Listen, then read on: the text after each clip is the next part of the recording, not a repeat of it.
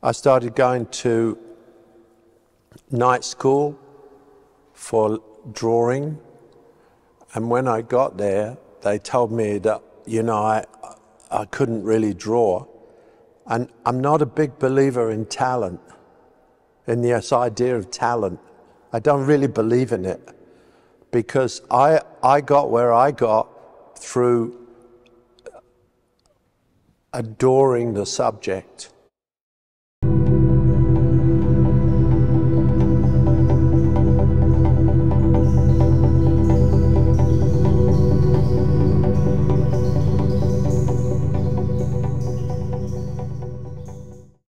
Age 17, I discovered the blues. I loved the blues. And my paintings have always had this very simple structure, like the blues. They never get, my paintings never get fancy. They're like the blues on an acoustic guitar. Lead Belly, Robert Johnson. Robert Johnson wrote the first narrative metaphor popular song, All My Love in Vain. And that's the key song that all rock and roll is essentially indebted to, because there were two lights on the train. I went with my baby to the station. There were two lights on the train. The blue light was my baby, and the red light was my mind.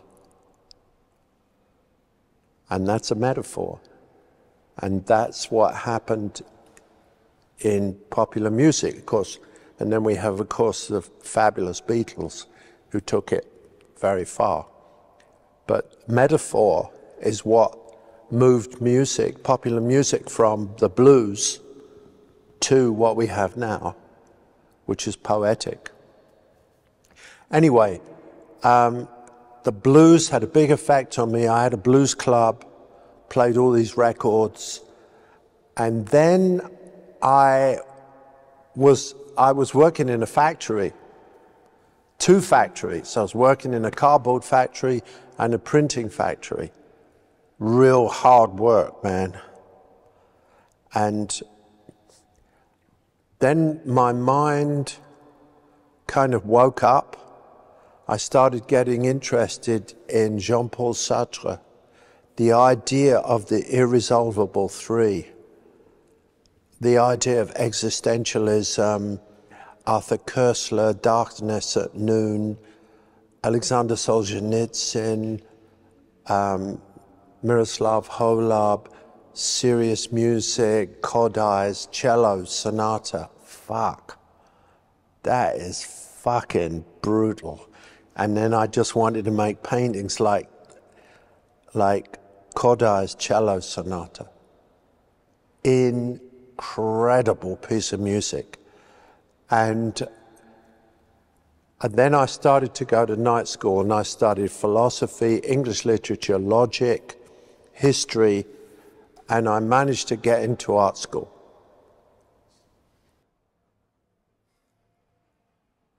I started going to night school for drawing, and when I got there, they told me that, you know, I couldn't really draw.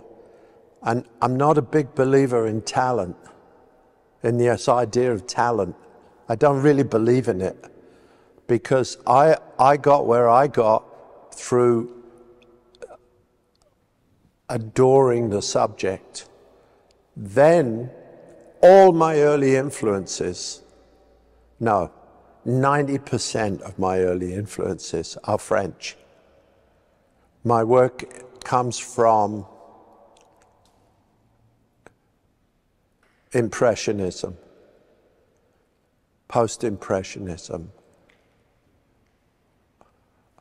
Manet, Pissarro, Monet, Cezanne, Van Gogh, Gauguin and Paul Klee, which is still in my work. And you know that Pissarro painted a painting of Penge Station in London. And I used to catch the train at Penge Station to go to work. And it looks exactly like the painting. And I thought one day I'm going to buy that painting. And of course I didn't realize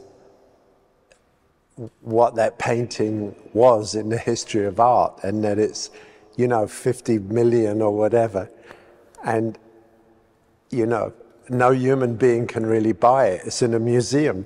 So this is kind of a shortened version. It's the shortest version I can give you. I worked in a cardboard factory loading trucks, and my sculptures come out of this, my paintings come out of this. All you got to do is look at my paintings. You can see, you know, what I'm doing. And they're very much about the window and the insert. I went to Morocco when I was at art school. This blew my mind because it is the geometry of rhythm. It's not Mondrian. And I wrote a little poem the other day about London, and I wrote Morocco, Mondrian, Mexico, Manet. I love Manet because Manet used all these grey colours, which is, of course, what I do. And people have, on occasion, aligned my work with Rothko, but of course my work is significantly more aggressive. It's not meditative in the same way. By the time I started visiting Mexico, it was more confirmation than influence, because then I start to look for confirmation of what I'm doing.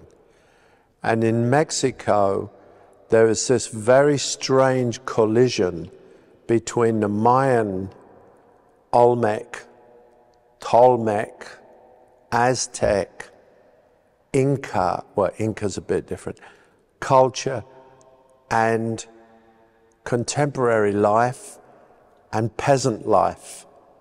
And these forces are colliding, and they cause a kind of craziness, which is interesting to me. It fascinates me. Mexico is a country that I like because, on the one hand, it's very brutal, and on the other hand, it's very refined. And this is also something you might say about me. There is a brutality about me, and there is also great sophistication in me, philosophically, intellectually, and so on. You know, and I am very philosophically inclined. And at the same time, there's something in my work that's animal. And this you find in Mexico very strongly. You know, for example, great Mexican boxers, fantastic boxers, but they don't give a shit about defense. It's mano a mano. And also, then you have all these beautiful temples. And I traveled through Mexico, and I did watercolors, and some of my most beautiful watercolors are made in Mexico. How did I recover from Paul? Well, the simple answer to that is You don't. And you can't. Once you understand that, you can handle it. If you lose your kid, you are, in a certain way, permanently damaged. There's no way out of this.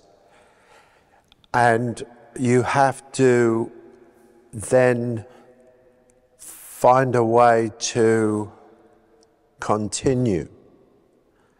There's no question, in 1983, the color in my work darkened significantly.